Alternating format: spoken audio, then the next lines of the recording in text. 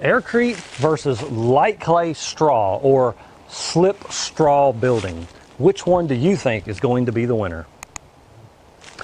Basically, for those that don't know, what light clay straw building or clay slip building is basically a mixture of clay, just like you would use for pottery, where you have pure clay. It's been mixed with water to create a thick liquid, not so different than, say, chocolate milk.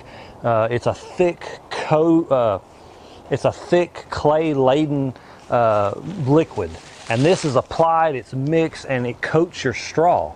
And the reason you coat your straw is twofold. One, it provides a binder so that when you pack it into a form, it'll actually hold together. And two, by coating the straw in clay, you more or less stop the decomposition process, and you make it more resistant to bugs that might want to eat it. So first of all, if you haven't heard of light clay straw, what it is a light coating of clay over straw. And this is packed into a form to form your walls. It's a very old building style.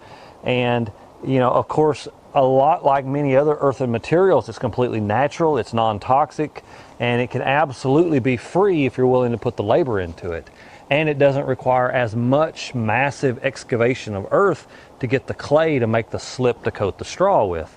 And now, of course, you find that there's a lot of mixers available where you can simply mix your clay in with some water, turn on a pump, and turn on a mixing drum, and you throw your straw in one end. It gets sprayed down, mixed and turned for you, comes out the other end ready to be packed into a form. Now this is versus Aircrete, where... Let's face it, having an alternative building constructed for you can cost more than conventional construction, up to $250 per square feet.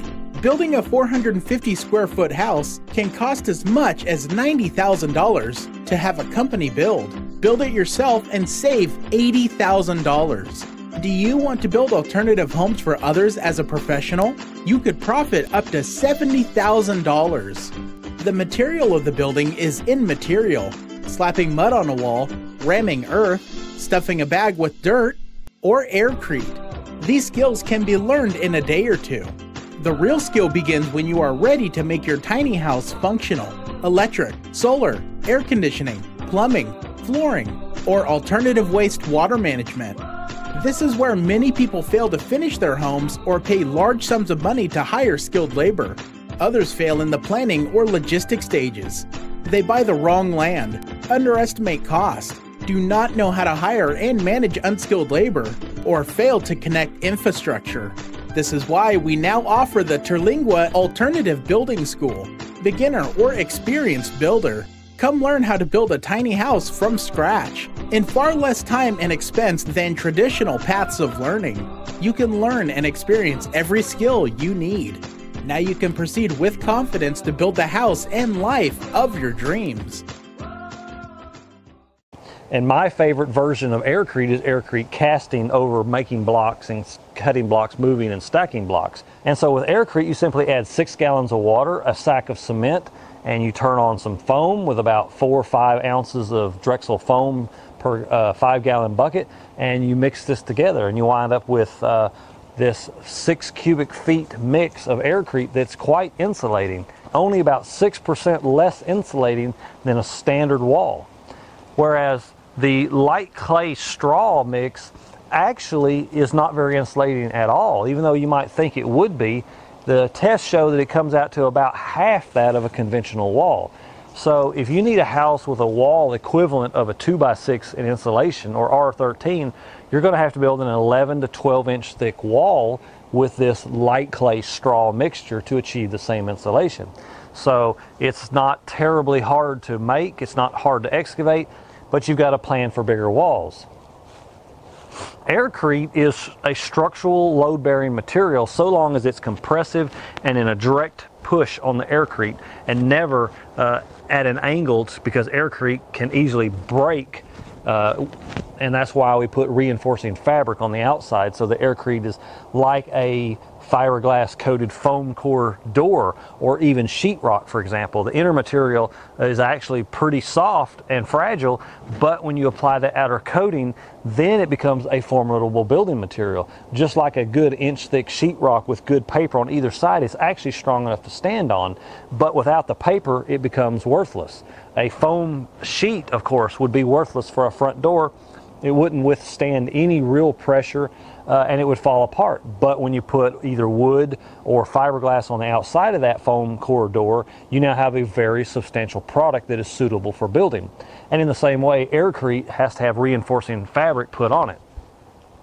Now, the light clay straw mixture, however, it is not load bearing. You need to put up posts, you need to build a framework, something that supports your walls and your roof.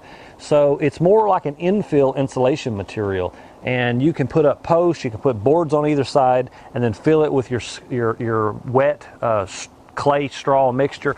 You can pack it into the form and then let it dry for a while. When you take off the forms, what you have is a natural building material that you can actually apply plaster to. So it's actually not an excessive amount of work, but you do have to plan to build your walls twice as thick as normal to achieve a decent insulating value. Now, straw, of course, is not always available, whereas for Aircrete, Portland cement right now is available worldwide, almost without question anywhere. So if you're in an area where you can get straw, that's great. Straw has gone up in price enough, so honestly the price of building with a clay slip building and making a 1 foot thick wall versus a 6-inch thick Aircrete wall, for example, you know, it's close enough that again, Aircrete may win for convenience sake, because you can simply call, place an order, and have it delivered right to where you need to mix it, or you can go pick it up anytime, anywhere.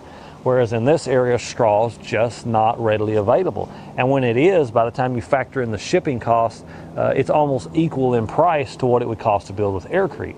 So financial wise and time wise, Aircrete makes more sense. Now,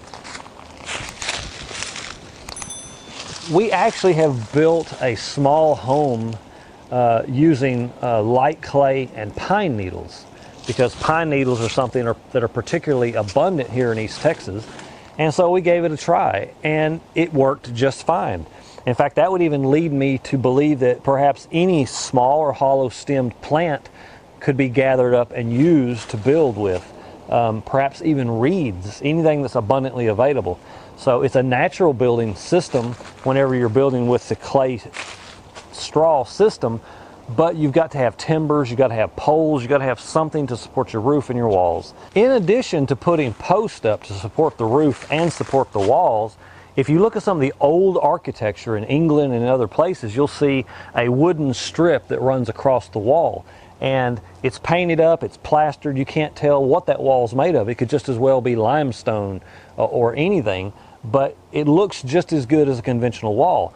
But the reason you see the strips on the wall is that it supports the straw from being able to move or fall out of place, because during really bad weather or when walls get bumped hard, if there's nothing to support that infill, the infill could actually be loosened or knocked out of place.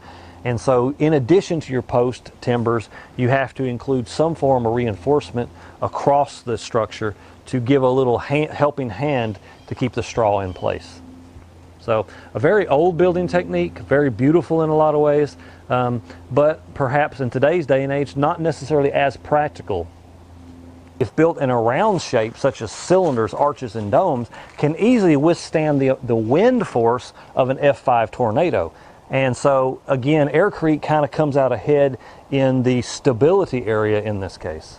So again, for just simply ease of application, quickness of building, you know, just convenience in general, as well as basic affordability over buying straw in, I choose Aircrete as the winner here. But if you're in a location where straw is available, then by all means use it. If it's free, if it's cheap, it's available to you, then clearly straw could potentially be the winner for you.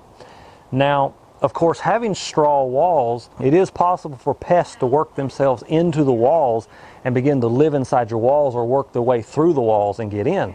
And whereas with Aircrete, pests really aren't an issue. A clay slip straw wall is reasonably fireproof, but like in a forest fire, it will burn. It will get hot enough to combust and char on the inside, whereas typical Portland cement is stable to about 3,000 degrees Fahrenheit. And so there's, again, another advantage to Aircrete. You know, Aircrete is simply heated, crushed limestone. It's non-toxic. It makes a very healthy house to live in. Whereas if you're buying straw, you probably need to be aware that most of that straw is heavily laden with pesticides, as well as Roundup and other commercial chemicals that are put into industrial agriculture. And so while I don't really believe it imposes a hazard to live in, I don't believe that it off-gasses, there is that issue when handling it. So it's not absolutely non-toxic unless, of course, you have access to truly organic stock.